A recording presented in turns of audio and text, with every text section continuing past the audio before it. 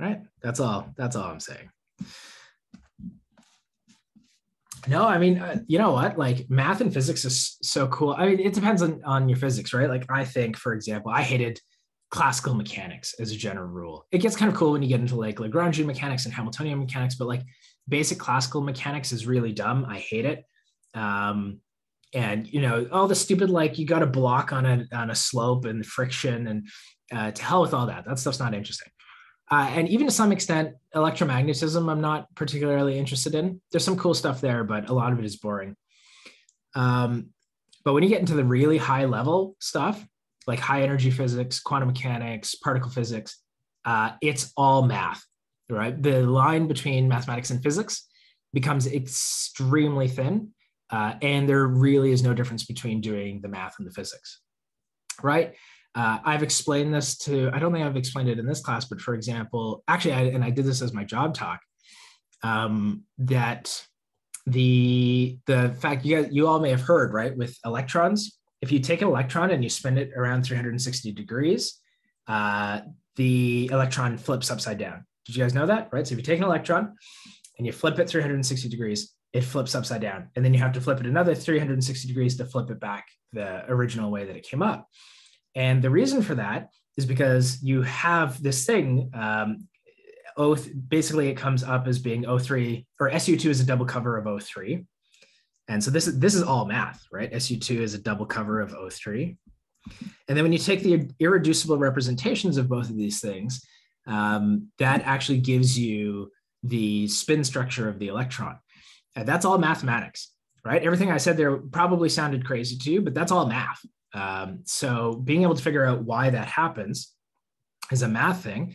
And some of you may have heard of the Pauli exclusion principle. Does anyone know the Pauli exclusion principle? Right? Well, okay, what is the Pauli exclusion principle?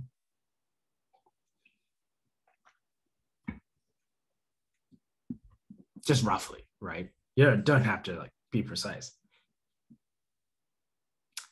Yeah, it's an algebra thing. It's in particular, though, it's a Lie group and Lie algebra thing. Right, exactly. So two electrons, and more generally, if you want to extend the Pauli exclusion principle, two fermions, of which electrons are a type, right? Electrons are a type of fermion. Two fermions can't have the same quantum numbers. They can't occupy the same position in an orbital shell. Now, bosons don't have this issue. Protons can absolutely occupy simultaneous space. Like, you know, protons don't tend to be in the shell anyway, but basically you can't have two electrons stack on top of each other, right? If you've taken like high school chemistry, you probably learned this fact. And you might say, well, like, why is this? What's the mathematical consequence? Why is this true? And it comes down to linear independence. So for any of you taking linear algebra, if you've learned about linear independence yet, it's basically electrons are not allowed to be linearly dependent. And if you're in the same shell, if you have the same quantum number, you certainly are linearly dependent. Bosons don't have that restriction. And so the actual proof that electrons are basically what are called these anti-symmetric, these alternating tensors, is the fact that they satisfy Fermi-Dirac statistics in their quantum field. And so this naturally makes them alternating, and alternating things can't be linearly dependent. So that's the Pauli exclusion principle from a math perspective. Now, you need a lot more math in order to be able to get there. But at the end of the day, it all becomes the same thing, right? Math and physics, same thing at the highest level. It's very, very cool, right? But you got a lot more math to get to before you get there. And some of it is this math. So maybe I should do some of this math, right? But no, it's very cool. And if you hate physics, like I hated physics in first and second year, right? I took a lot of it. But then I went back and started doing it a lot more in upper years, and especially once I had more math. And if you know the math, physics is very easy. I don't want to say very easy. That's not fair. But the hardest thing about physics is when you're in second year physics, you're using third year math that you haven't taken yet. When you're in third year physics, you're using fourth year math that you haven't learned yet. So if you actually do the math and then go back and do the physics, it's much, much easier. And it gives you this nice advantage over the physicist. And it's lots, like I said, if you like math, you will like physics. It's lots of cool stuff. All right, so you might want to give that a shot.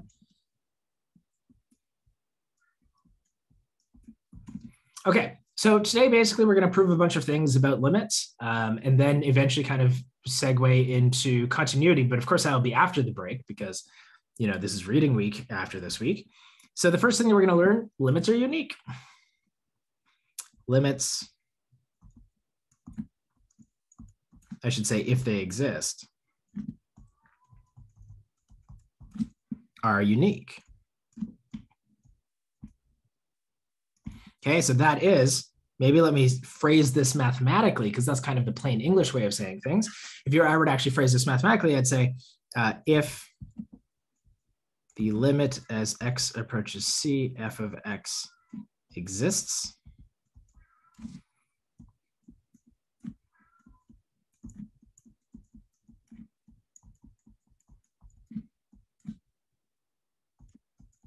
and the limit is equal to L and M, then L has to be equal to M.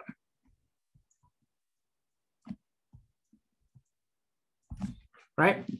So that's one way of saying uniqueness. You say, listen, if you give me two values of the limit, actually they had to be the same value, right? They can't actually be different numbers. So there's lots of proofs of this. There's lots of different things you can do. Spivak gives one proof. My book, there's another one. I think mine and Spivak's are pretty close.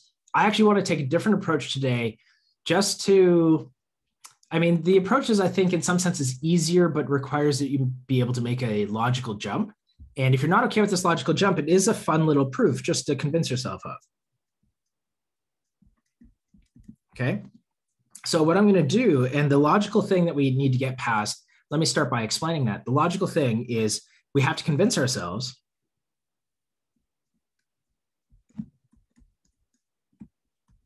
so let's say convince yourself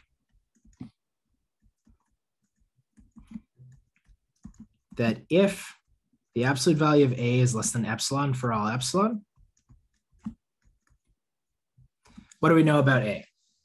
So fx has to be injective for a limit to exist? No. This looks kind of like the condition of injectivity because we said if the two limits are equal, then their limits are equal. But that's not quite what I'm saying here. I'm saying if you gave me a limit of the function f, and you told me, and exactly, yeah, Tiran and Ilya, the A has to be 0. But what I'm saying is if you gave me the value of the limit, and you said it was L, and then doing some other computation, you computed the limit a different way, and you got a different number that you called M. In fact, L and M had to be the same number because there's only one limit, right? Limits exist, or when the limit exists, it is unique, right? So it's not an injectivity statement because we don't know about anything that's happening away from the limiting point. It's just a statement that the limits have to be the same. Okay, so exactly, then A is equal to 0. Okay, now the reason to see this is what's basically when we look at the statement, the absolute value of A is less than epsilon, we're saying that whatever the absolute value of A is, it's smaller than every other positive number, right? So it can't be negative because absolute values can't be negative, and it's smaller than every positive number. Well, there's only one number that can possibly do that, right? And that's the number 0. Now, if you want to do a formal proof of this, I would encourage you to do it. It's very quick. I would probably do it by contradiction. That's probably the easiest way to do it.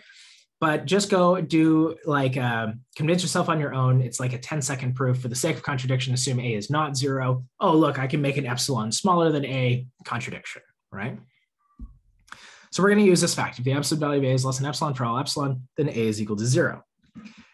Okay, so we also know that the limit of f of x is equal to L and the limit of f of x is equal to M. So fix some epsilon greater than 0. And I want to really point out here how my interaction with the limit has changed. And let me just write this out and I'll explain why, because it'll help if I have it in front of me. Such that if x minus c is less than delta 1,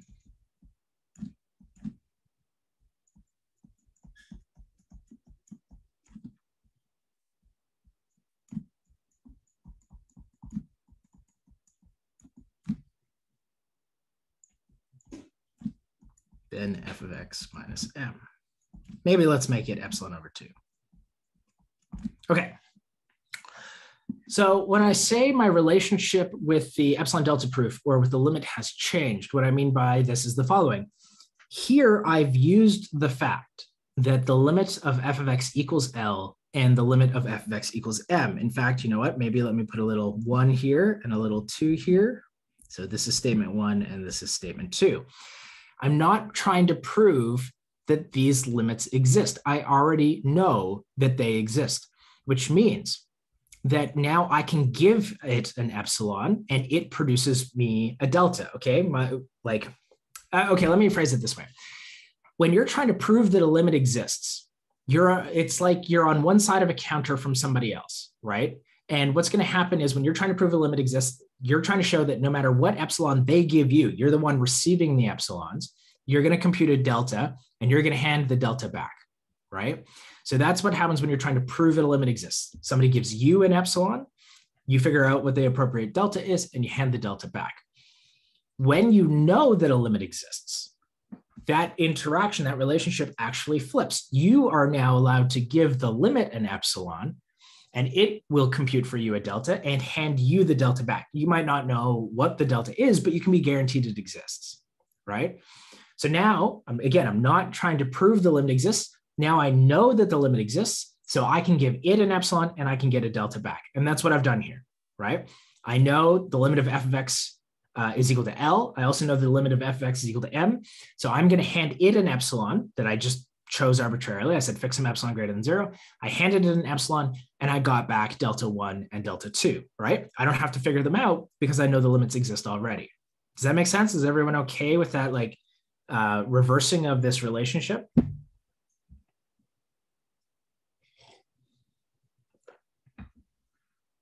Right, hopefully, but okay. And, yell out if something doesn't make sense, but your relationship to the limit has changed. Okay, so we know that this is true. So now what I'm going to do is I want both of these things to be true at the same time. Wait, y divided by 200? No, I'm still... Right, why 2? Because I know, somehow those zeros snuck in there. It should be obvious in a second, but let's assume we took them out, right? So let's take out the epsilon over 2s for now, and then we can fix that later, right? Same sort of thing. If you were writing this on a test, you could fix your epsilons at the end. So let's just say less than epsilon for now. And basically what I'm going for is I want to show that the absolute value of L minus M is less than epsilon, because that will give me my result, right? So I want to show, oops, not blue.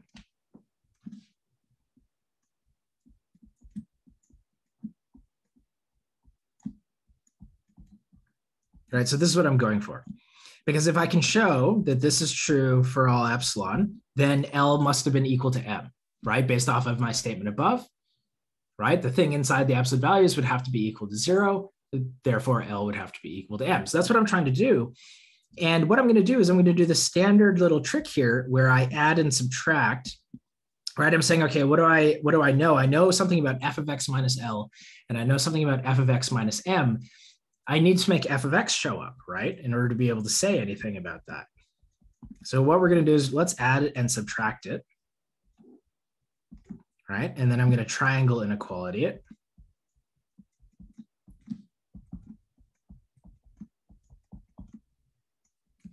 Right, and voila, now I know something about these two. Can I explain why?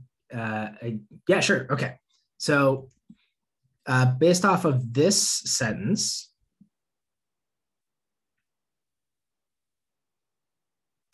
right? Exactly. So we're trying to show that L is equal to M. And so if I can show that, right, then that will imply that L minus M is equal to 0, and that will give us the result. Does that make sense? Right? Okay, perfect. And so now I get less than epsilon plus epsilon. And here's where I'd say, okay, I actually want it to work out perfectly. I've got 2 epsilons here. It's not a big deal. If you do your proof and you get 2 epsilon, that's totally okay. But I'm kind of, nitpicky about making sure I get my epsilons. So I'm going to make them epsilon over 2 just so that everything works out like so, right? So thus we've shown Since epsilon was chosen arbitrarily, this must be true for all epsilon. All right, since epsilon greater than 0 was arbitrary, L minus M is less than epsilon for all epsilon, and hence L is equal to M. Right, so the limit is unique. And you can see, like, when it's all written out, that is relatively long, but the idea is not terribly hard, right? And in fact, the way I did this in the book is actually the way I kind of like a little bit more, which is to go by contradiction, but really you should avoid contradiction whenever you can. Here, the contradiction proof is built into the statement that is in the blue rectangle at the top, right? So it's kind of hidden inside of there. But generally speaking, you should try and avoid contradiction if you can, just because, again, there are some mathematicians out there who are really upset about it. So try to avoid it if you don't have to use it. And especially when you start to get good with contradiction, students tend to overuse it. They try and use it for everything, even when they can prove it directly. And we'll often like prove it directly and then say, oh, look, I got a contradiction because I proved it directly. So you want to try and avoid that. But another thing to do is say, suppose L is not equal to M, and then derive a contradiction. And that's what I do in the book. And so you can check that out if you want. Or even better, try and do it yourself, right?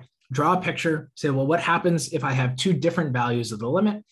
And be like, oh, look, I can put a little epsilon ball around both that don't overlap each other, but somehow the function's got to be in both of those epsilon bands at the same time. And that's not possible, right? That'll give you a contradiction. So if you want to do it that way, you absolutely can. Nice little practice for you. Okay, so limits are unique. That's just a nice sanity check. I think you probably knew that already, but now we know for sure, right? Let's do another one. What do I want to say here? There's a neighborhood. Okay, sure.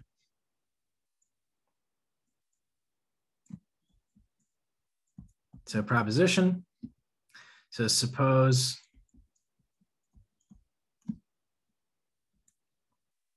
the limit as x approaches c f of x equals L exists. Right, I haven't said what the function is, but we know implicitly if I say this function exists, it's defined in a deleted open interval around C, yada, yada, yada, right?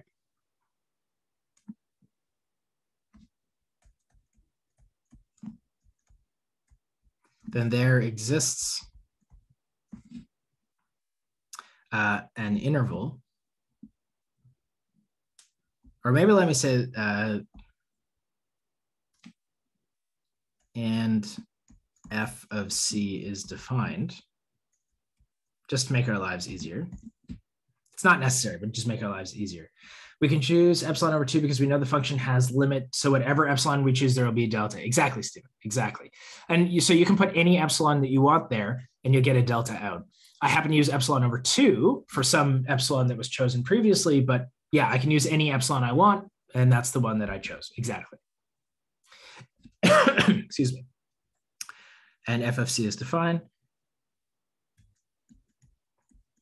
Then there exists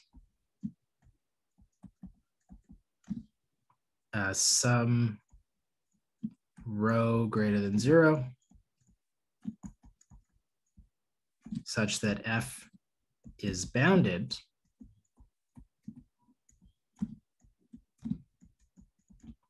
on c minus rho, c plus rho.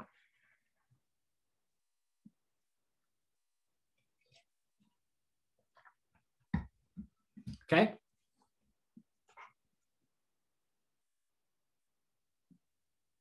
So I'll let you read that for a second and think about what it's trying to say.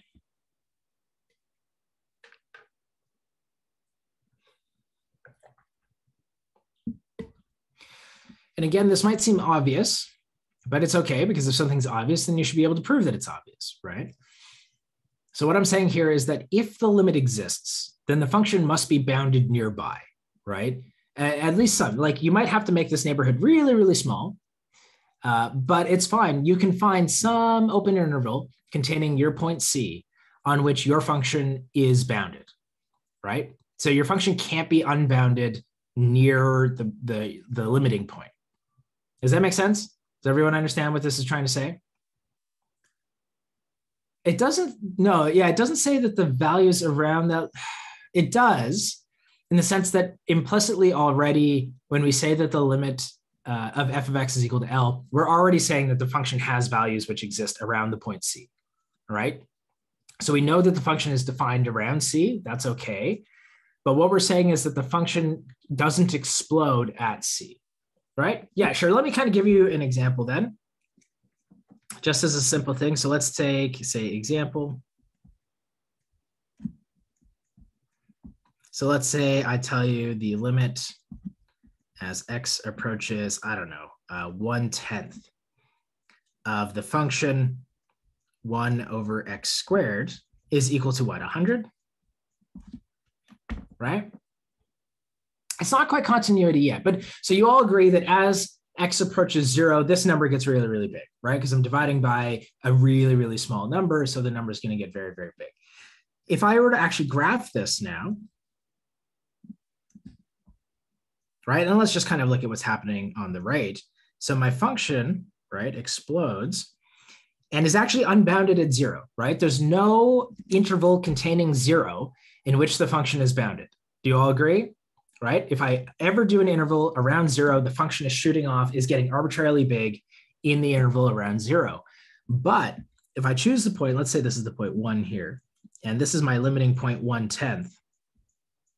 If I choose a really small neighborhood, in this case, a neighborhood that doesn't include the number 0, then yeah, my function is actually bounded, right? My function maybe looks like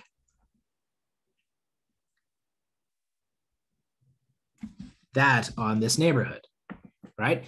And as I get closer and closer to 0, but I'm not equal to 0, even though this limit keeps getting bigger and I keep getting closer and closer to 0, I can still always find a little interval in which the function stays bounded, right? It's only if my interval contains 0 that I'm in trouble. So does that make sense? Right? I'm saying, yeah, that interval might get really, really damn small, right? If I took a limit as x approached 1 over a million, then in order to avoid the bad point, the point at 0, my interval has to be really, really, really small. But I can always do that. That's fine, right? It's just 0 is the bad point. But at 0, the limit doesn't exist anyway.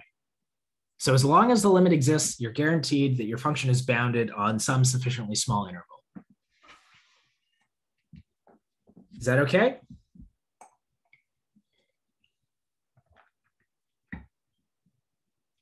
Right. So I mean, that's part of it. We're gonna figure out how we find rho.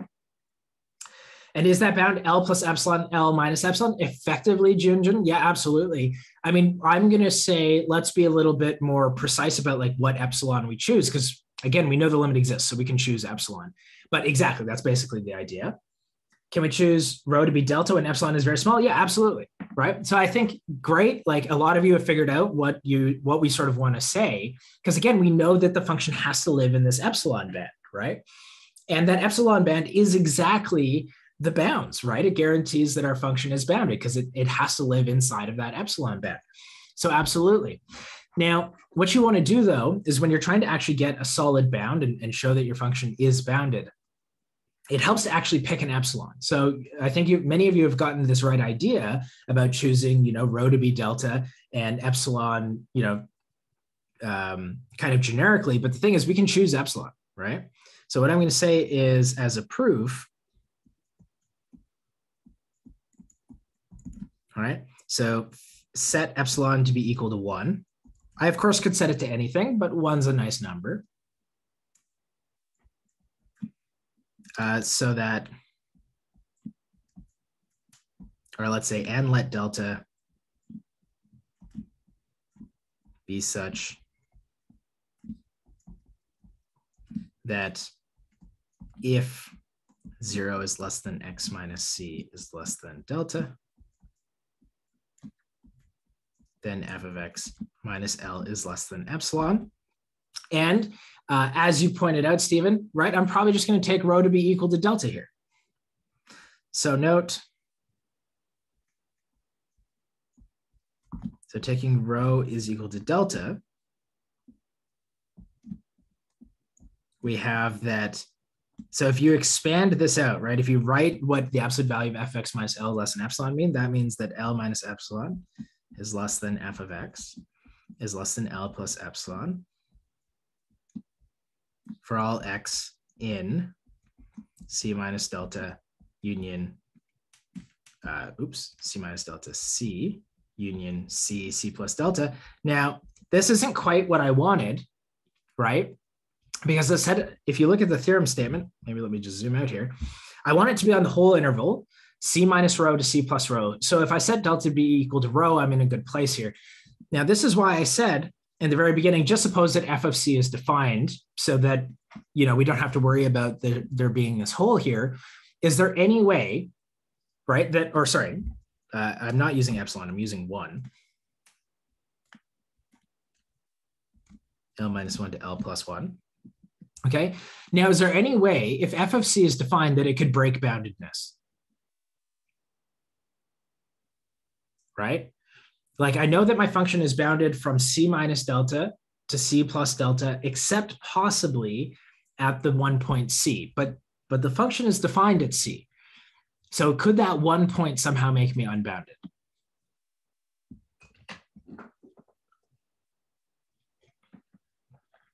Yeah, but no matter how big it is, it's still finite, right? It can't go off to infinity. So even if it was like this nasty hole that an f of C was like 10 billion, that's fine. 10 billion is still bounded, right? Like no matter how big it is, it can't go off to infinity because an f of C wouldn't be defined, right? Okay, so exactly, one point just can't pop off to infinity, right? So can anyone tell me now, I want to show that my function is bounded. I've almost got it, right? I know that f of x is between L minus 1 and L plus 1. But if I want to say it's truly bounded, I need to account for f of C. So what I'm going to say is set M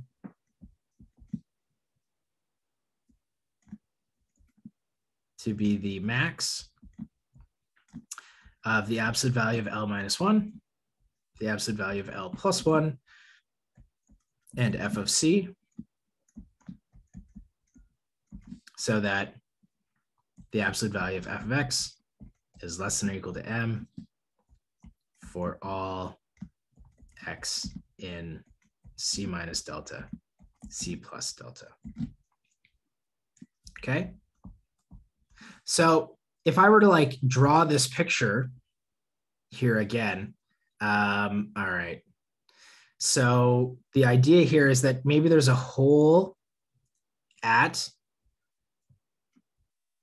1/10, and that the actual value of the function is bigger than the bound that you had, then all you have to do is say, okay, well, extend the bound to include the value of f of C if you have to, right? If f of C is bigger than the L minus 1 and the L plus 1, then just extend what our bounding number is to include f of C, right? Just to make sure that I actually am bounded everywhere in that interval. And the function didn't say, right? The theorem doesn't say it has to be a good bound, just that it has to be a bound. And so we do have that. So does that make sense? Does everyone see why I had to do that last step as well? Right? And it feels a little pedantic because you could just say, listen, if we removed the point C and restated the theorem, then we wouldn't have to do that. And absolutely that's correct. Right? If you remove the point C, you don't have to worry about it at all. But I don't think that this is much extra work to be able to make a statement which is slightly stronger. Right? So that's sort of the idea there.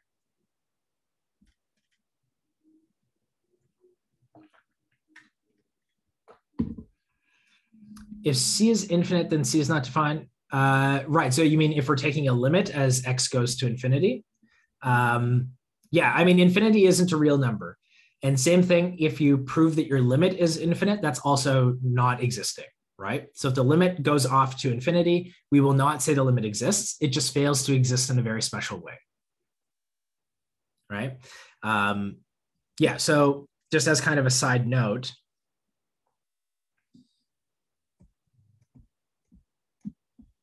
so as a comment, if the limit as x approaches anything, could be infinity or a finite number, if this is equal to infinity, the limit does not exist.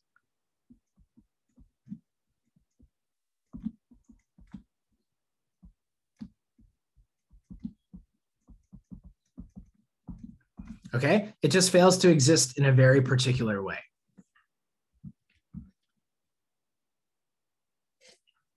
So in this case, right, obviously this theorem would break in this case, right? But that's fine. We didn't break math because this limit doesn't exist.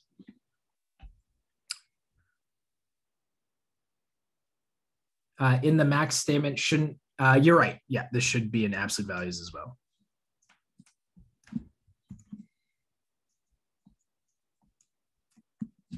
Yeah.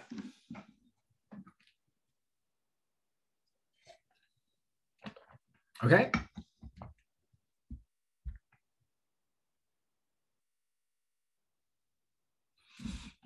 Now, out of curiosity, can anyone give me an example of a function which is nowhere locally bounded? Okay, this is just kind of a bonus question. It's not really, well, it's going to be related to what we do later. So kind of like a bonus thing. Can you think? And I'll explain what locally bounded means.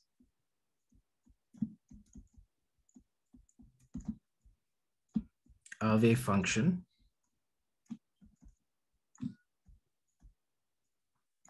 which is nowhere locally bounded.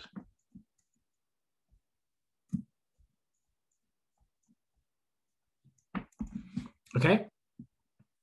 1 over sine x, though, is locally bounded at all points except the roots of sine x, i.e. the integer multiples of pi, right? So let me explain. So a function is locally bounded.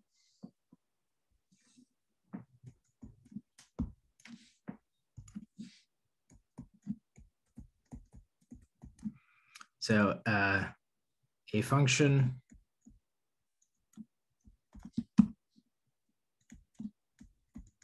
f from, let's just say, some domain D to R is locally bounded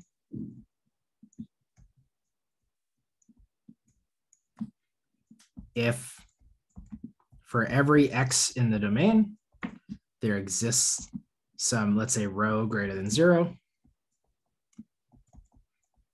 such that f is bounded on x minus rho, x plus rho. Okay, so and a function therefore is nowhere locally bounded if it's not bounded at any, it's not locally bounded for any of its values. I guess I should say a function f is locally bounded, let's say at x and d instead of for all x and d. So that way it's a local property. So at x in d. And then we would say it's locally bounded on its whole domain if it's true for every point in its domain, right? So a function is locally bounded at a point if there's some interval in which the function is bounded. So the previous theorem or the previous proposition just said, if the limit exists, then your function is locally bounded at that limiting point, right? So now what I want is a function which is nowhere locally bounded. So Divyansh, absolutely, you give an example of a function which fails to be locally bounded at the integer multiples of pi, right? Because in those cases, you get like a 1 over 0 and your function explodes. So you get a bunch of these, vertical asymptotes that occur, at pi, 2 pi, whatever the case might be. But the question is, can you find a function which is nowhere locally bounded? A function that on every interval, around every point, the function fails to be bounded, but exists, right? So you can't take a function that's equal to infinity everywhere. No, see, that's not a function though. Right, Yvonne? Like you're not allowed to take 1 over 0. Yeah, f of x has to be a real number for every x.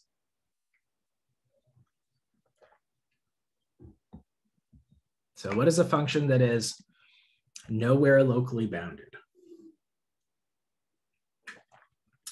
Sine 1 over x, though, sine is always bounded between -1 and 1, right? So even though that function oscillates infinitely quickly, it is actually bounded. Okay, I'm going to let you think about this. Basically, what you need is in every single interval, there's some point which in that interval which gets as arbitrarily big as you want it to be. Okay, this is going to be an important theorem because actually the reciprocal of there's in some sense a natural function to choose, and the reciprocal of that function is something we're going to see a lot. So I want you to think about this and see if you can, come up with something. But again, no, Ivan, it's got to be a real number. F of x has to be a real number. So you can't set it to be infinity, right? 1 over 0 is not well defined. You don't even know if it's positive infinity or negative infinity. So the output has to be a real number. So you're not allowed to do 1 over 0. It has to be a real output, right? It's a good idea, though. You're very, very close. Very close. You've got the right idea.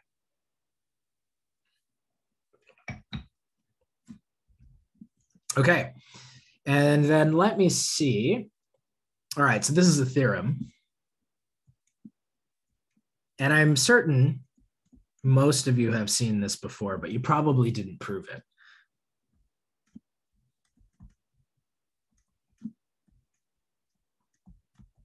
The limit laws. All right, now this takes a little bit to set up, right? There's a lot of things that we have to say.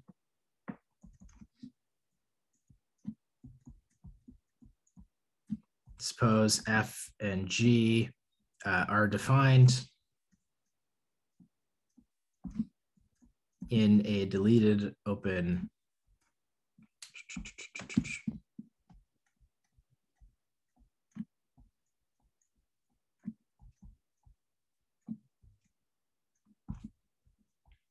of a point C.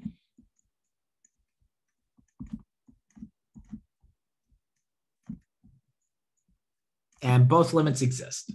Denominator of x is if x is rational. Yes, Yvonne, I think, yeah, you're getting on the right track there. And both, and to answer the Sultan's kind of point here, remember, you can choose the domain, right? So you could actually choose a domain which doesn't include 0, and that would work.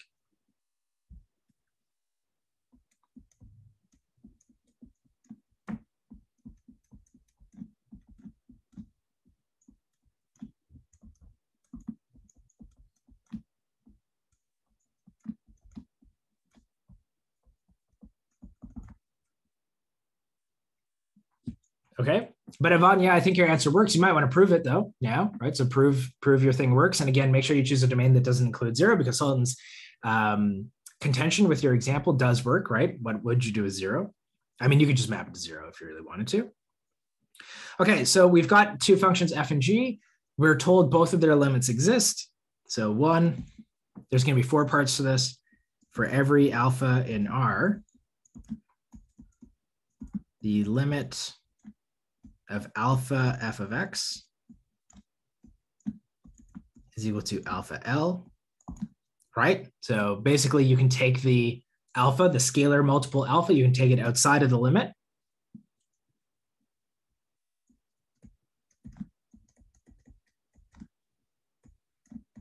The limit of the sums is the sum of the limits. L plus m, like that. Same thing with the product. Limit as x approaches c.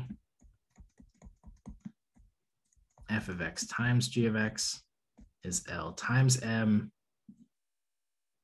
And for if m is not 0,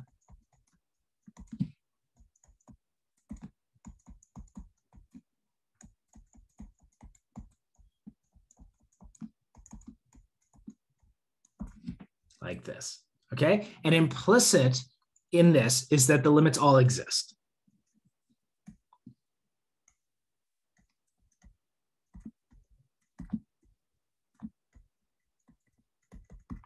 Right? So if I really wanted to write this in its full excruciating detail, for number 2, I would say the limit of f of x plus g of x exists, and the limit as x approaches c of f of x plus g of x is equal to L plus m. So really in each of these, there are 2 statements happening, right? There's the statement that the limits exist, and it's what the limit is equal to.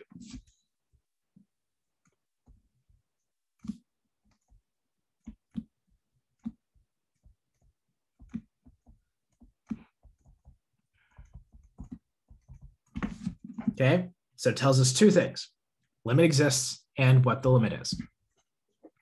And is anyone doing linear algebra this term? No, I guess if you're planning on taking 240, you would do it next one. Okay, but so some of you are. And when you do linear algebra, have you been taught about what abstract vector spaces are? Not yet. Okay. So when you get there, think about 1 and 2. Okay. So 1 and 2 tell you that the collection of functions whose limit exists at a point C is a vector space, precisely because of this theorem, right? So 1 and 2 are precisely the things that you need for that to hold. Okay. So now I imagine, like I said, a bunch of you have probably seen this before, right? I think now is probably a good time to take a break. What I would like you all to do, though, yeah, that's right. What I'd like you all to try and do is prove number 1, okay? And I'll prove 2 and 3 for you, and I'll leave 4 as an exercise. 4 is not that bad. 3 is the hardest one. So I want you to prove 1 because 1 is fairly straightforward. And again, think about what it is that you're trying to do. You know that the limit of f of x is equal to L, right? So you've got this new function, which is alpha times f of x, and you want to show that it converges to alpha times L. This one should only be about one-liner. If you don't get it, that's fine, right? We're still figuring out how to do these things, but prove number 1. And then when we come back, like I'm actually not going to prove it, but you want to try it yourself. And again, the answers in the books and everything. And then I'll prove 2 and 3 for us. Okay. So that's what we're going to do. So let's take a 10-minute break here because I don't want to start the proofs of these things yet. So I've got 9:58 or so on my clock. So 10:08 is when I think we can come back, or just in 10 minutes or so. Okay, everyone. And again, if you have any questions, throw them in the chat. Like I said, try and do this problem. And then if you're still struggling, like I'll happily answer any questions in the chat. I should be around. Why can't I get stupid thing? There we go. So I can pause the recording. Perfect. Recording. Now, hopefully that made some progress. Stephen kind of gave away an important point in the chat. So you should basically get down to alpha f of x minus alpha L, and you can factor out the alpha there. Remember to put the absolute values on the alpha though, just because in particular, what you're going to need to do is to take epsilon to be epsilon over the absolute value of alpha. And of course you need that to be positive. So you need the absolute value there, right, in order to make everything work. But, right, you can walk through it without too much trouble. For number 2, we're going to do something very similar.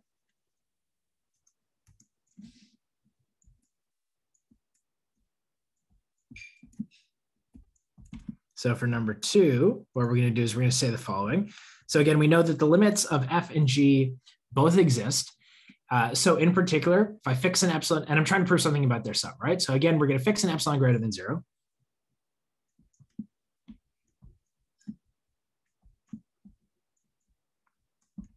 And I'm going to choose the delta, which works for both f and g. And pick delta f and delta g greater than 0, so that, okay, I'm going to name these equations here. So 0 is less than x minus c is less than delta f implies f of x minus L is less than epsilon. Let's call that, I'm going to call that equation 1. Okay, and then same sort of thing for delta g, right? We have exactly the same thing is true, but, obviously I have to make appropriate changes. G of x minus m is less than epsilon. And again, I'm going to do epsilon over 2. I'm going to do epsilon over 2 because I know that I'm going to end up adding these things. But again, if you don't know that at this point, that's totally fine. Same sort of thing when you're doing rough work, you don't know any better. That's okay, right? Just keep it as epsilon and figure out it later. And if you prove 2 epsilon, it's totally okay. Now, so again, I can assume that these are true because according to the theorem statement way up here, I know that the limits exist, right? F of x approaches L, G of x approaches M.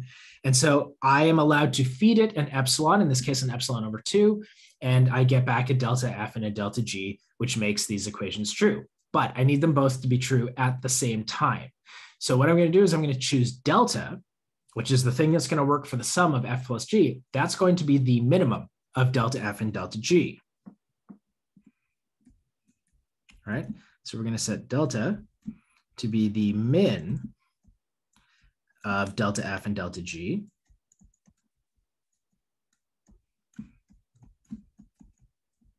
So that, right, you might say like, why are you choosing the min? And the reason why is that if I'm less than delta, then I'm less than both delta F and delta G, right? So if I'm less than delta, then I'm less than both delta F and delta G, and therefore equation 1 and equation 2 are both simultaneously true.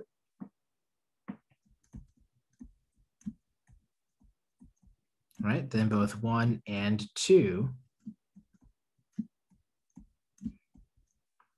are true. So now we're really leveraging this fact that if you know a delta works, any smaller delta will work as well, right? So if delta F and delta G, one of them is probably smaller than the other, that's fine. Choose the smaller one. It will still work for the other function as well, right? Okay, and now what I'm going to do, so suppose that, we have x minus c is less than delta.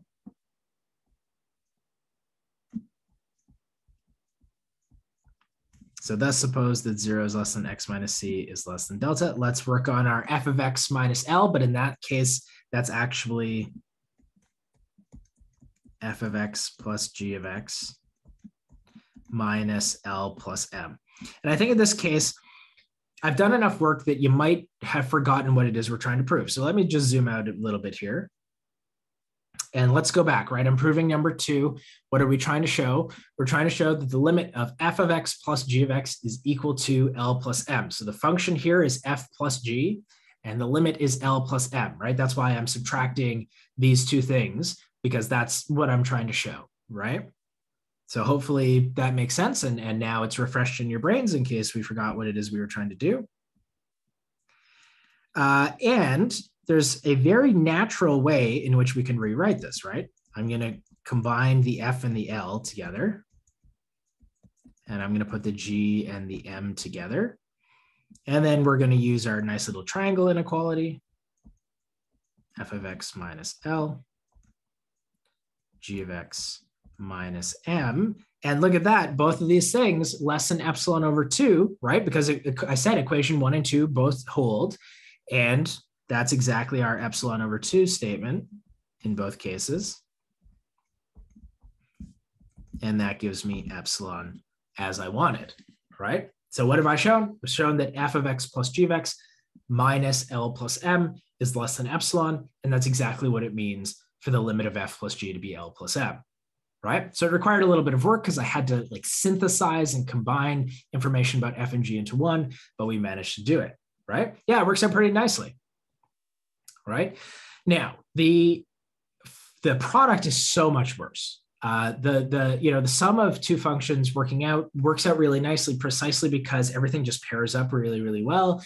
And then with the triangle inequality, you can split things into exactly what you want them to be. The product is much meaner, but is still similar. It just requires a little bit of a trick, right? So I'm going to show you the product now. And again, like I said, the quotient, the f of x divided by g of x, that one's actually not too bad. So definitely do that one on your own as practice and to make sure and see you can do it. It doesn't require any crazy tricks, at least nothing worse than what we're about to do in 3 here, okay? So this is for the product, right? And maybe let me just say we want to show, let me just write it down again here because we're far enough away from the original theorem that we could use a little reminder on the screen.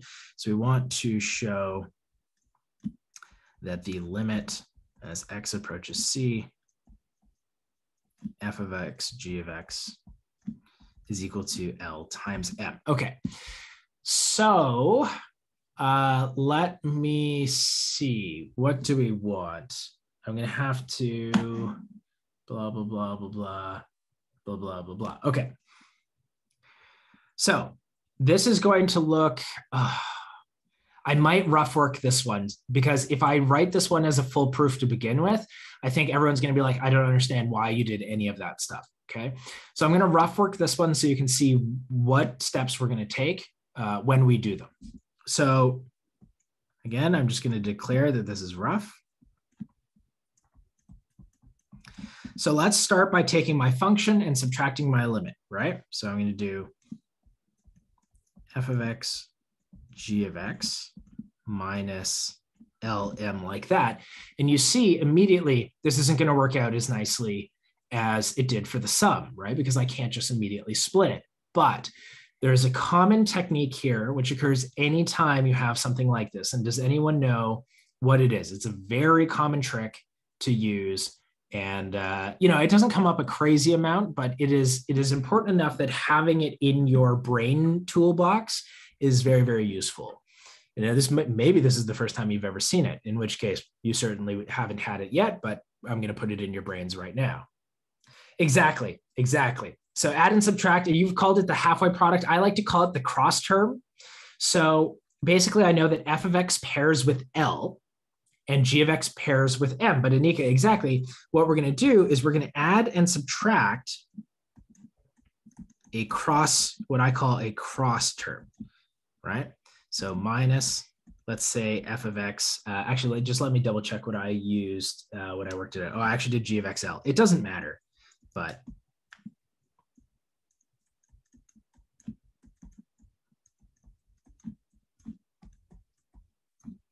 okay. So what I mean by cross term here, so notice we just added 0, but what I mean by cross term is we know that f pairs with L and g pairs with M. So this cross term is me pairing one of the things on the left with its opposing thing on the right. So I'm not pairing g with M, I'm actually pairing g with L. Does that make sense, right? Like what I mean by cross terms, right? Like in my brain, I've kind of got like f of x and L, I've got g of x and M. And so I'm multiplying the cross term, right? So these normally pair with each other, and I'm going to multiply the cross term. And what that's going to allow me to do, hopefully you can see it, is now I can actually split this up. All right, so I can factor g of x out of the first thing.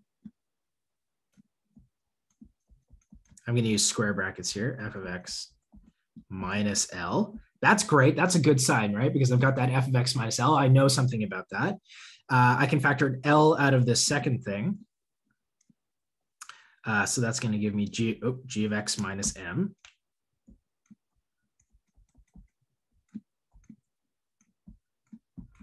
And now I can triangle inequality.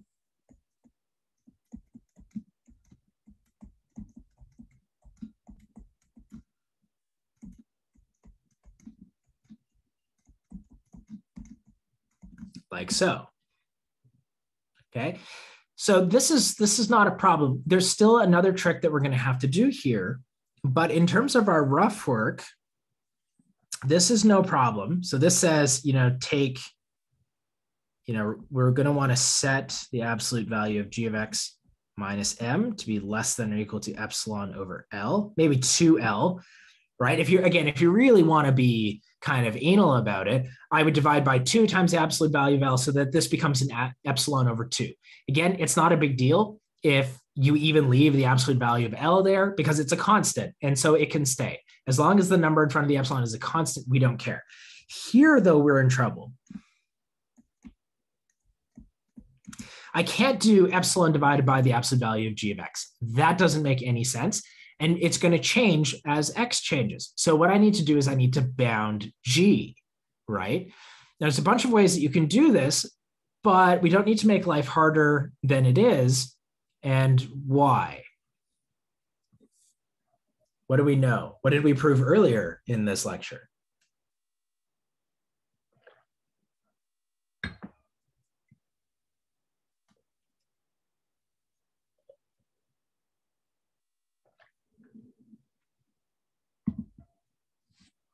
Can anyone think of it? We proved that if the limit of a function exists, exactly, it's locally bounded, right?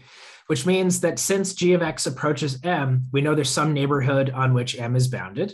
So we can just replace that with whatever the bound is, right?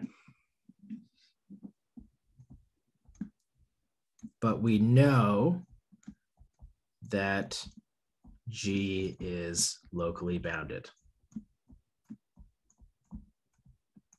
Right? So we're just going to replace G with whatever its bound is. And then we're going to let f of x minus L be less than that bound, okay? Now, the only little trick here is that the delta G that I choose, I need to make sure also lives within the local bounding neighborhood, right? So that just means that I'm going to have to take the min of the two of them, but that's fine. So as a proper proof, okay, let me refer to this work as star so I don't have to repeat it. So as the proper proof, I said normally I wouldn't do the proofs for you, but I think this proof is like, there's so much going on here, right? And oh, sorry, Mahmoud, I actually only saw Yvonne's thing, but you responded earlier than that. But yeah, exactly. You said exactly the right thing as well. Okay, so the proof itself proper goes something like this. So since the limit as x approaches c, g of x equals m, we know that G is locally bounded. And you might say, okay, well, we didn't assume that G exists here, but again, in practice, we actually don't need it because again, we're going to take, we're not actually working in the open interval for this. We're actually just working in the deleted open interval. And so it's okay that G doesn't exist. It's still bounded from C minus rho union or C minus rho C union C to C plus rho, right? We know it's locally bounded.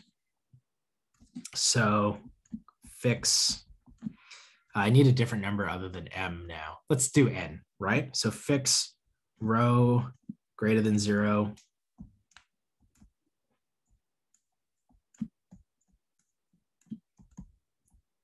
such that right.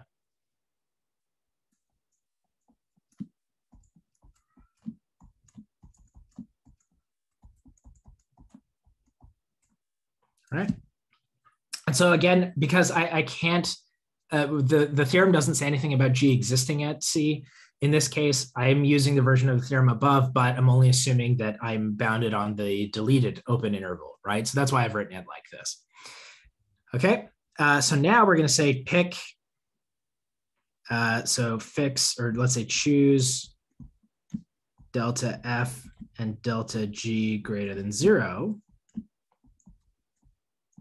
so that 0 is less than x minus c less than delta F implies f of x minus L is less than epsilon over n, right? And that's the same n from the boundingness of G.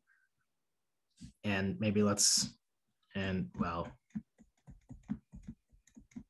less than, again, let's call that equation 1. Delta G implies G of x minus m is less than epsilon divided by the absolute value of L, right?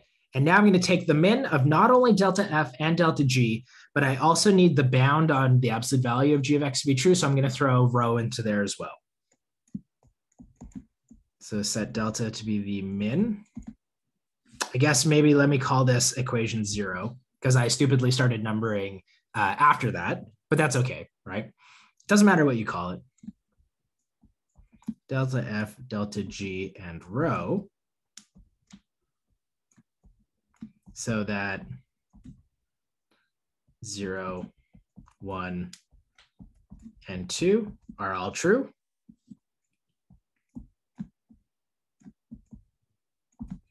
Hence, if 0 is less than x minus c is less than delta, then from the work that we did above in rough work, we know that f of x, g of x minus Lm is less than or equal to, what was this, the absolute value of g of x, f of x minus L. I guess this should be 2n and 2 times the absolute value of L. Sorry. Again, just me being kind of anal. Like that. Right? So that's just equation star. And now I know that g of x is less than n, f of x minus L is less than epsilon over 2n, and g of x minus m is less than epsilon over 2L. So if I plug all that in, I'm going to get less than n times epsilon over 2 times n plus the absolute value of L times epsilon over 2 times the absolute value of L That's epsilon over 2 plus epsilon over 2, which is equal to epsilon. Voila, I'm done. All right, and let me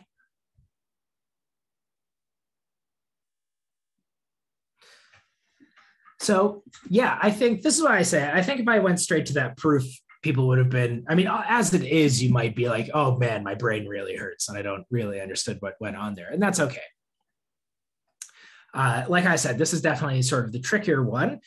But I think if I went straight to the proof, it would have been worse, right? You'd have been just like, wait a second, what are you doing? And how would you even know to do those things? And as always, it's because, I had done the rough work ahead of time. Now, if you want, what you can do is, again, you can look at how, for example, Spivak proves this, or you could look up proof of the product limit law online. And what people do, what I think most people do in this case, is they do exactly the same thing, but they bound the absolute value of g of x on the fly. So they say, which ends up with them doing a weird thing right here. Okay, so it's both Spivak, and when you look at most sources online, they'll put a weird like min in the epsilon definition, which you can do. I just don't think that's as clean as using a theorem we already know. Right, okay, so why is it less than the row part? So for the row part, I also need this to be true, this equation 0, right? Because I use that right here. So I need to make sure that all three conditions, all three equations are true, right? And the only way to do that is to guarantee I'm less than rho as well.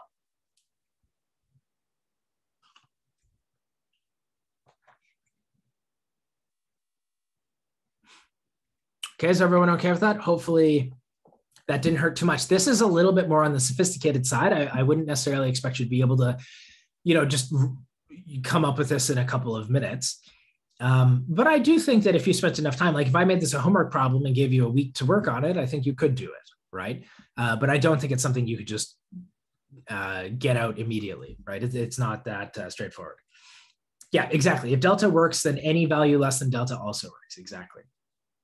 How would question 2 from A1 compare in terms of difficulty? I need to remember what exactly I asked you. No. Yeah, question 2 from A1. I don't know. They're just totally different beasts, right? Like one is really a set theoretic proof and one is an analysis proof. So I claim that with question 2 from assignment 1, you kind of had to be not clever, but again, if you hopefully did it when the case when A was finite and you began to see a pattern, and then you hopefully cleverly realized how those two things were related. Here, there's no cleverness. Here, I insist that if you had started from your rough work, right? I think you all would have started with your rough work, and then maybe you got stuck at the cross term and so had to ask me for help, and I tell you, add and subtract the cross term, that you all could get equation star. And then from equation star, it's just figuring out what do you do with the absolute value of g of x. So to my mind, there's two obstacles to doing this problem as an assignment problem. One is realizing you have to multiply the cross term, g of x times L, and 2, figuring out what to do with the absolute value of g of x. But I claim that with enough time, most of you could have figured that out. The cross term is a little bit tricky. I might have given it as a hint. And so if the only problem here is now bounding the absolute value of g of x, I think most of you could do that. And it's not that hard. It just requires a little bit of thinking, right? So in some sense, this is maybe actually an easier question than question 2 from assignment 1. Right? It's just you have to get used to these sorts of arguments, right? This is what analysis is. Yeah, but this is what analysis is, right? It's all about bounding and doing inequalities. Inequalities are hard, 100%. I used to teach Math 102 a bunch back in the day, and something I would write down that like students would always get so upset about would be me writing this down, right? That x squared plus 1 is greater than or equal to 1. And right, and this is in some sense very clear. X squared is always greater than or equal to 0. So the number on the left is always greater than or equal to 1. But inequalities don't behave like equalities, right? Equalities are very rigid. The two things on the left-hand side have to be equal. Inequalities are very flexible, right? Because if I wrote this, students would also get upset, right? Like, why is it bigger than 0? How do you know that? Well, everything on the left-hand side is like non-negative. Obviously, it has to be bigger than 0. Inequalities are tough, right? Creating these bounding arguments is hard. It's part of the reason why I hate analysis. And I know that seems ironic because I'm teaching both the first and second year analysis courses, but I hate analysis because it's all inequalities. If this stuff is not immediate to you, that's okay. You're going to get comfortable with it, and you have to get comfortable with it to a certain extent if you want to do any serious higher level mathematics. But yeah, that's analysis. It's all inequalities, right? So we're going to get very, very good at doing these sorts of bounding arguments. Okay. So that's what we get from that. Now I'm going to leave this as, you know, something for you to do as a little exercise.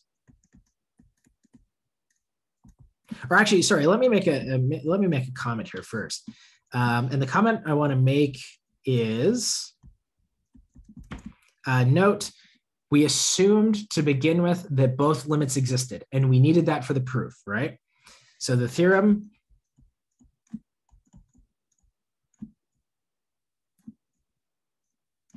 and proofs required that the limits exist, right? Because all the time, what we'll get in like 135, 136, and in some cases, these higher level courses, that the limit, no. There's two different things here. So we are assuming, oh man, we have to go up so high. I'm assuming that these limits exist, right?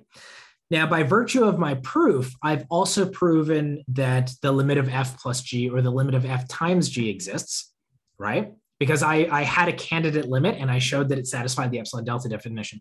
So I didn't assume they existed. I actually did prove they did exist, but I had to assume that the limit of f and the limit of g existed in order to be able to use these, right? So that's kind of the important thing there, because what you'll often see, 135 students do this all the time. It's very infuriating. You'll ask students to do this.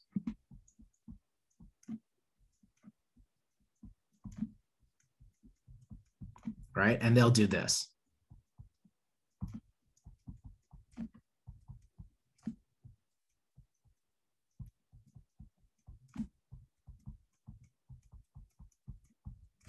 And they say, oh, well, this thing's equal to 0. So this is just 0 times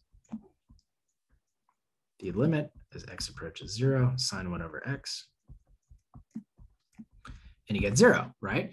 Now, here's the thing. By showing that the limit is ln, we also prove, exactly, yeah. We prove the limit exists. So here's the thing. 0 is the right answer here.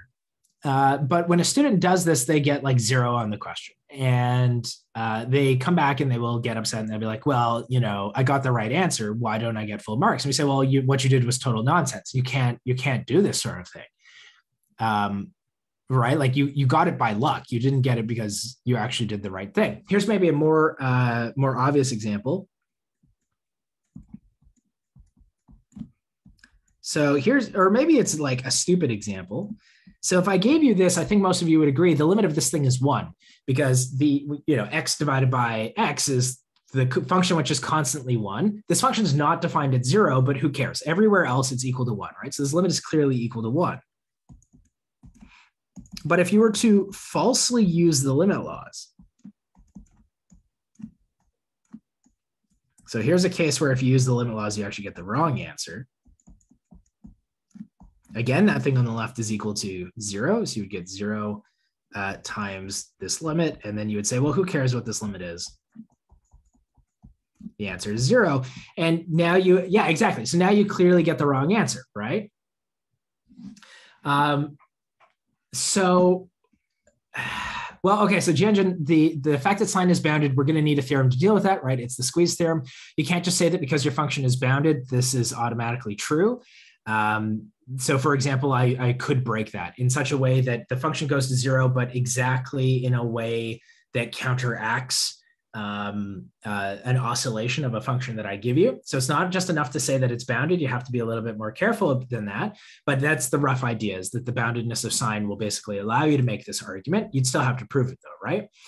And then exactly, Yuanjie, I think you kind of pick up in this problem here is that the limit of 1 over x goes to infinity. So if x goes to 0 and 1 over x goes to infinity, they can actually cancel each other out and arrive at a finite answer, like the number 1, right? Which we said we know is the limit. So something going to 0 and then something getting very, very big can have a modulating factor on one another, or a mitigating factor, right? They can like temper each other out to ensure that neither of those extremes actually happens. So we have to be very careful about that, right? The wrong step in both of these cases is applying the limit law. And we can't apply these limit laws, right? Because in each of these cases, one of those limits doesn't exist. So I don't expect too many 157 students to make this mistake, but it's something that's worth pointing out because it is sort of a very tempting thing to do, but you can't, right? The limit laws say you have to know that both limits exist. Sine 1 over x, that limit doesn't exist. 1 over x, that limit doesn't exist either. So you can't use the limit laws here. Okay, so just really, really be careful about that. You don't want to make that mistake.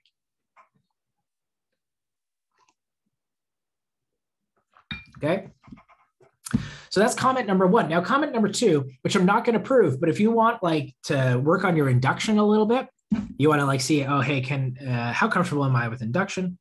Here's a little exercise for you.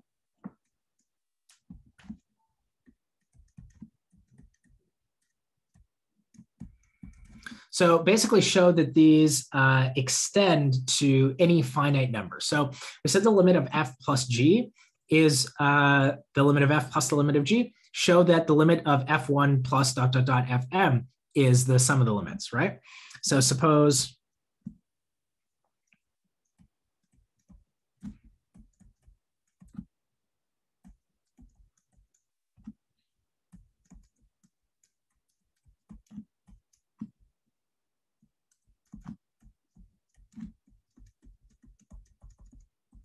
okay, so what I'm saying here is suppose that you have n functions and you know that all of their limits exist.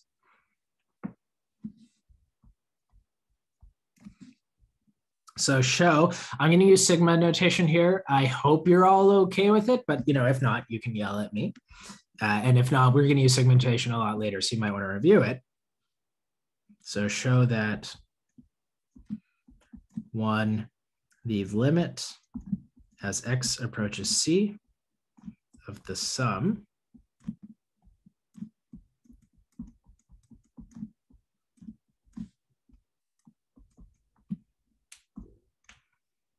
I equals 1 to n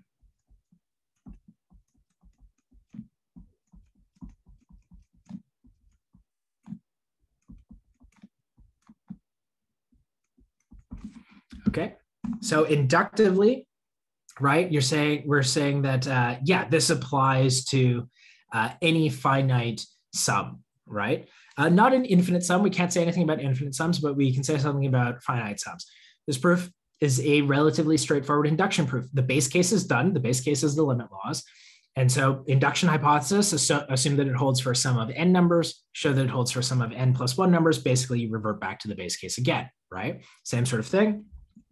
And for 2, now I don't know, I assume most of you have seen sigma notation. You might not have seen pi notation, but pi notation is the same thing as sigma notation, but instead of adding, you're multiplying, right?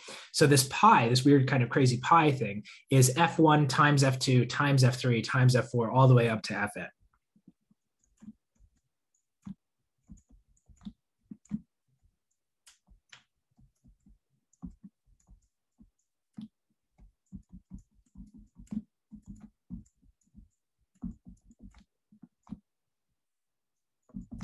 Okay. Base case is 3. No, base case is 2. Yeah. Like we've already proven it for 2, right? So you might as well start at n is equal to 2 and let that be the base case. The sum, so the first one is like a sum of all the values contained in the second. Yes. Yeah. exactly. So the first one is the sum of all of the values, and the second one is the product of all the values. Exactly. Okay. And if you don't want to use sigma and product notation, you don't have to. You can just write it out as F1 plus F2 plus ... plus Fn. If you want to do something like that, you can. Yeah, exactly. Yeah. So it's sigma notation, and that's kind of how it's written out. Yeah. So, and again, this notation, I think, is reviewed in the chapter 1. I can't remember whether I reviewed sigma notation in chapter 1 of my book, but go check it out, see if it is in there, because it is, right, I did put it on the on Quirkus, so you can go and take a look at it if you don't remember how this stuff works. We're going to use it a ton, especially when we get to integrals. So even if you don't know it now, you'll probably want to, over the December break, make sure you're comfortable with it, because we're going to use it a lot, right? So you have to be really kind of on the ball with it. But that's just something to keep in mind. Oh, and I guess one more thing.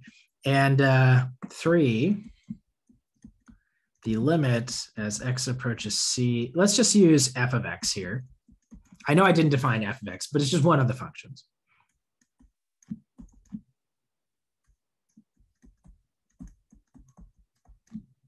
Maybe let me use a different number other than n. Use m.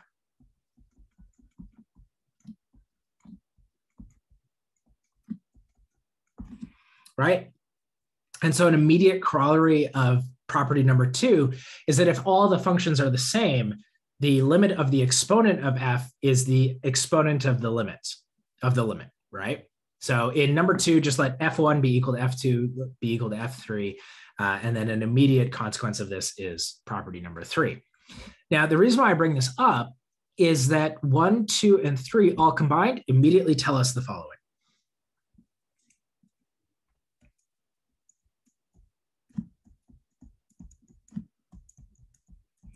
So if P is a polynomial,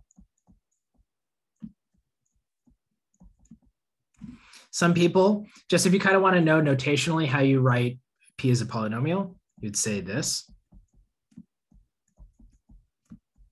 right? Like I probably won't use this notation too much, but this says that P is a polynomial whose coefficients are real numbers, right? So if P is a polynomial,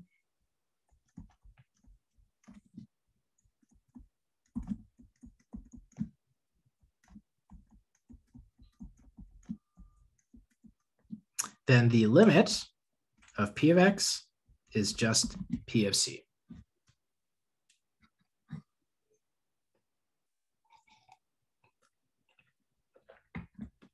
Right? For those of you who remember or have seen continuity before, you will recognize this as the statement that every polynomial is everywhere continuous, right? And I guess I should say this is true for all c.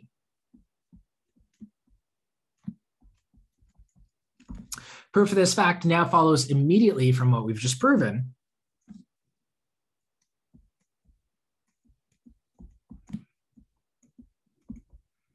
Right? We could say write our polynomial as the sum from k equals 0 to n, a k x to the k, right? So every polynomial looks like this, right? A naught plus a1x plus a2x squared, etc.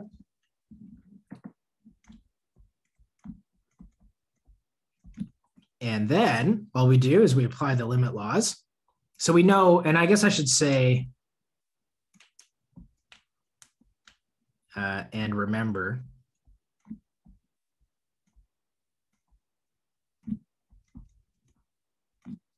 that the limit as x approaches c of x is equal to c. Okay, I'm not going to prove this. If you haven't proven that the limit of x is equal to c, do that. It's very, very quick, right? Very, very quick proof. It's so quick, there's almost nothing to do. But if you haven't done it, just do it once just to convince yourself that it's true, right? So thus, I mean, actually, if you did the ax plus b exercise, obviously this is an example of a linear function and you've already done it, right? But if not, again, just write it out. It's very, very fast. So thus,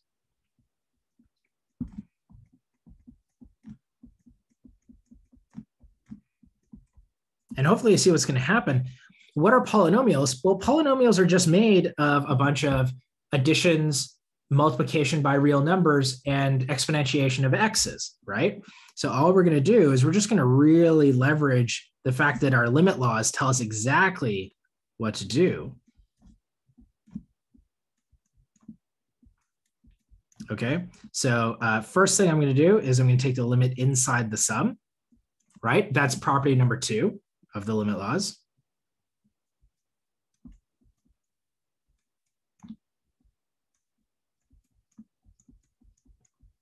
All right, so this is number 1 of the limit, or sorry, number 2 of the limit laws. Then I'm going to factor out the AK. That's number 1.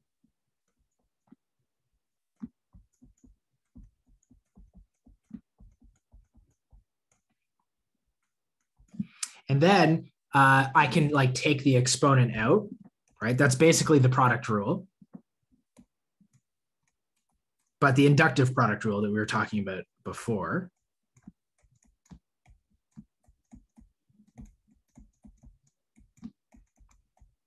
And, I'm doing this in painful detail. Obviously, I think, hopefully at this point, many of you see that it's going to work, but I'm doing it in painful detail. So this is really the product one. And so we've used everything except the division one, but who cares? And yeah, that is actually P of C, right? So if you took our original polynomial and plugged C into it, that is what you would get.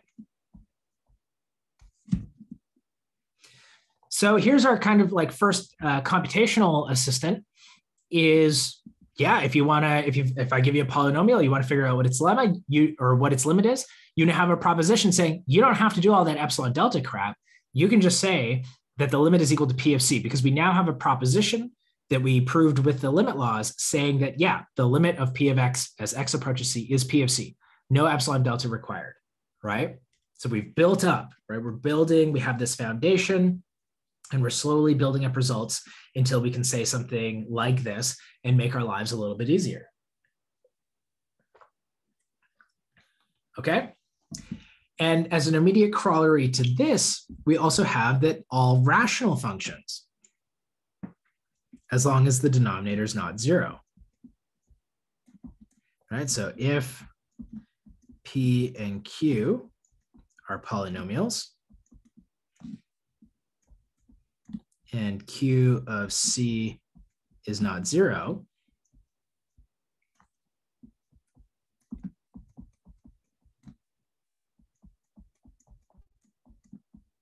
and now here's us using the division limit law, right? And I'm not even going to prove this because there's nothing to prove. You already know from the previous proposition, both of these things are polynomials, so their limits are both just, you can plug them in. And then the division limit law says, well, as long as the denominator is not 0, then you can divide the limits. And so the combination of those two things means this is done. There's nothing to prove.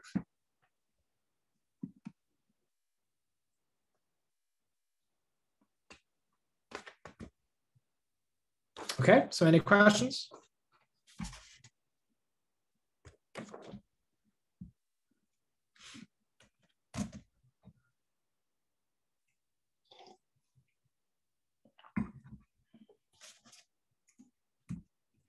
Okay.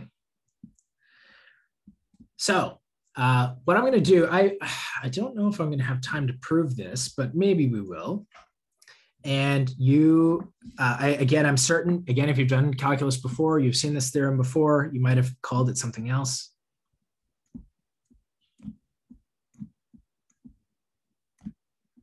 So this is the squeeze theorem. I think I've heard it called the sandwich theorem. I've heard it called the Cops and Robbers theorem. And what else? There's at least one other one out there. If you have a different name, if you've heard of a different name for it, throw it in the chat so I can see it.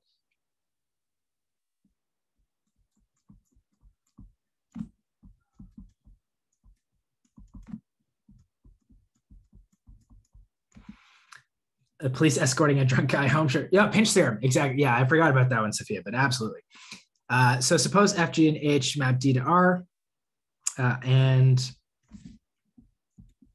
f of x less than or equal to g of x less than or equal to h of x for all x in D. If the limit as x approaches c, f of x is equal to L is equal to x.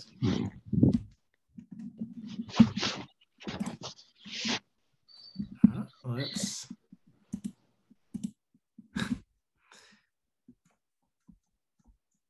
Then the limit as x approaches c of g of x equals L, like so.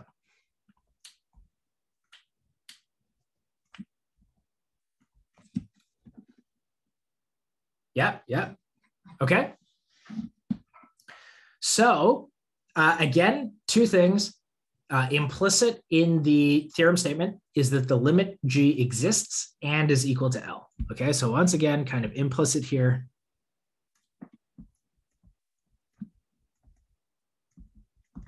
Is that the limit exists. So once again, I'm not assuming that the limit exists. We're going to prove that it exists. But by virtue of that, we're also going to prove that its limit is equal to what it should be, right? It's equal to L. All right, I actually probably do have time to prove this. So why don't I do that? And again, I think we can be motivated by a little bit of geometric intuition as to what's happening here. So let's suppose, here's our function f of x. And here's our function g of x. Or sorry, h of x. Let's let this be h of x. And then g of x is some function, and it always lives between these two. Who knows what it does? But because it always lives between these two, and we know that f and g both, in this case, pinch together or squeeze together, right? They have the same limit at the point C. Let's maybe clearly indicate that this is the point C, right? And the height of that is L. That the function g of x is also going to have the same limit, right? Oh, damn it. I've got my f's and my h's backwards, don't I? Right? F is the smaller function and h was the bigger function. Okay. Proof this is actually really easy. It's surprising how easy this one is. But it's a little bit weird because in the proof, usually, like in all the proofs that we've done so far when we were doing the limit laws and everything, we used the absolute value of f of x minus L and the absolute value of g of x minus m, or whatever the case might be. And we used both sides of that, right? The absolute value has kind of an implicit upper and lower bound in the epsilon delta, or in the epsilon band. But in this proof, we're actually only going to use maybe you can see it. We're going to use the top half of the band for h, and we're going to use the bottom half of the band for f. And that combined is going to give us the epsilon band for g. Right? So we're going to take an epsilon band around f, but we're only going to use its bottom half. We're going to take an epsilon band for h, but we're only going to use its upper half. And then we're going to combine those to form an epsilon band for g. All right, so that's basically how the proof goes. All right, so let epsilon greater than 0 be given. And let's choose delta f and delta h greater than 0, such that blah, blah, blah, the usual thing, right? So such that 0 less than x minus c less than delta f implies that f of x minus L is less than epsilon. And I'm going to rewrite this.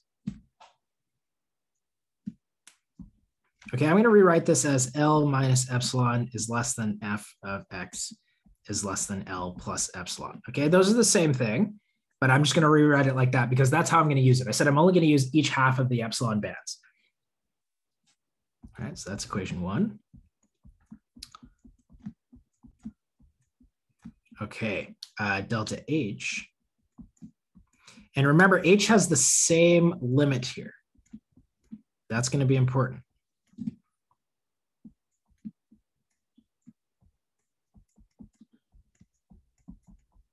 Okay, so what I'm going to do now is I'm going to take this half, right? This is what I meant by I'm going to take the lower bound, the lower part of the epsilon band for F, and I'm going to take the upper part of the epsilon band for H,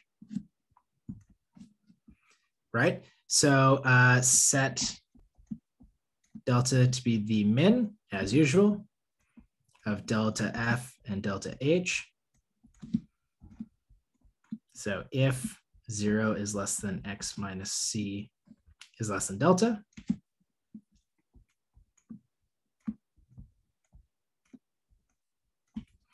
so both 1 and 2 are true. And so we're going to get L minus epsilon is less than f of x. And now here, I use the last piece of information.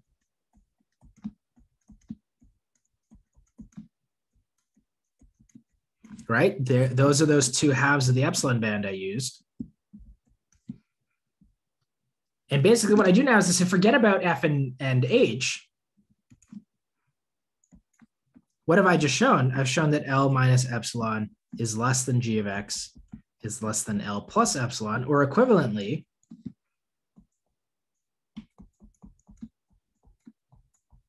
g of x minus L is less than epsilon. And that's what I wanted to show, right?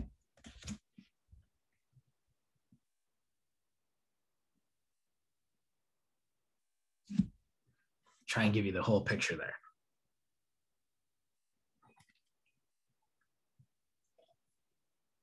So again, it ends up working out very nicely. This is one of those things that if you tried to prove it, and you tried to prove it with the absolute values intact, it actually surprisingly would have been quite tough. And the answer, the trick is you actually have to unravel the epsilon deltas, because in order to make the chain of inequalities work in that second to last line, in order to make that chain of inequalities work, you just need the lower half of F's epsilon band and the upper half of H's epsilon band. And this is why we can't just symbol push, right? We can't just, and especially from the limit laws, you might say, okay, well, listen, why don't I just take the function minus its limit and do some algebraic manipulation and hope that I get something I can work with. Sometimes you actually have to have an intuitive understanding of how these epsilon delta proofs work, so that you know, in this case, that, yeah, you only want half of each epsilon band, right? Did we not have to account for jump discontinuity when choosing delta because we know that g of x is continuous? We don't know that g of x is continuous. We don't know anything about g. Whether f, yeah, so we don't know whether f of c, h of c, or g of c is defined, right? Like, we don't know anything about the values of the functions at the limiting point, but the limit doesn't care about those. So if we look at the theorem statement, it says, you know that the limit of f and the limit of h are both equal to L. You don't know anything about the values of their functions at their points, but you don't care. And when we're doing the limit of g, same sort of thing. We don't care about g of c, right? G of c could do whatever it wants. It might not be defined. It could be some sort of removable discontinuity. It could be, off somewhere else. We don't care because the limit never cares about what happens at the point c itself, right? So even though really terrible things could happen, we don't care about what happens at the point c. Okay, everyone? So I know that was a lot of theorems, a lot of proofs in a very short order. If I had to leave you with a little exercise, again, just something else to try proving.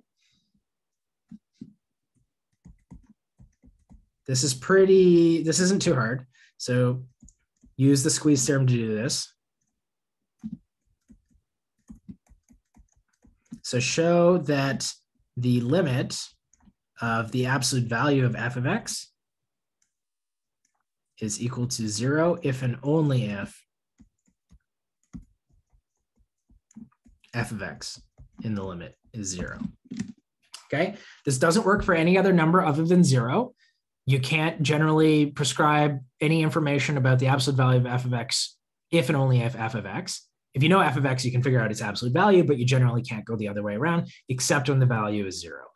One direction here is very quick. The other direction definitely helps if you have the squeeze theorem. Okay, so here's kind of like a nice little theorem that will come up very useful for us, and you can try and prove it if you just want to work on your squeeze theorem things. Okay, otherwise, everyone, I think that we're done here. I think the marking is supposed to be done for Friday in terms of the term test. So I'll see you even before the marking is done. But yeah, you can expect to have those marks sent out sometime then. And otherwise, I will see you on Thursday. All right. So have a good Wednesday, and I'll see you in a couple of days. Let me just stop the recording.